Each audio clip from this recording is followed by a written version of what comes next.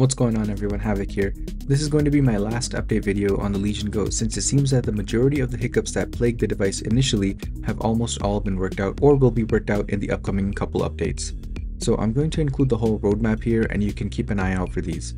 First off, we've got new graphics drivers which include native integer scaling, and I'll add the link below to that. After you've installed that, once you go into the Adrenaline app, you will see that on the gaming page under display, it will show integer scaling and you can toggle that on or off. Next up is what's going to be included in the BIOS v29 update, along with Legion Space update version 1.0.2.6. These are expected to be rolling out within the next 3 weeks or so. So for BIOS v29, we're looking at getting support for auto VRAM selection, which is great because we won't have to go and adjust it ourselves and can rely on the device to do it for us. Custom fan optimization, which has been something that the community has been asking for the most, and charge limiting to help with longevity of the battery.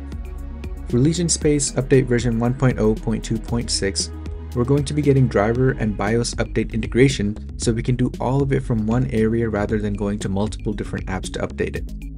We're also going to get an FPS limiter, which will include the ability to toggle it on or off or lock the frame rate.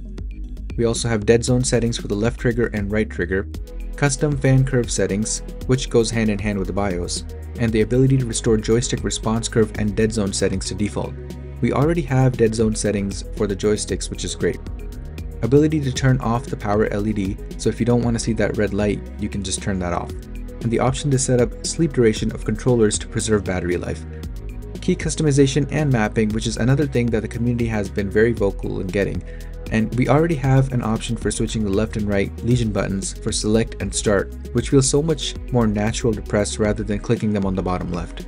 And lastly, there was also a recent update to the controller firmware. In case you downloaded it and you don't know what it actually did, or maybe you haven't gotten it yet, here's a breakdown of what that covers. It fixes the unsynchronized lighting effects between the left and right controllers. It also fixes a bug where the left controller lighting wasn't turning off and would constantly stay on.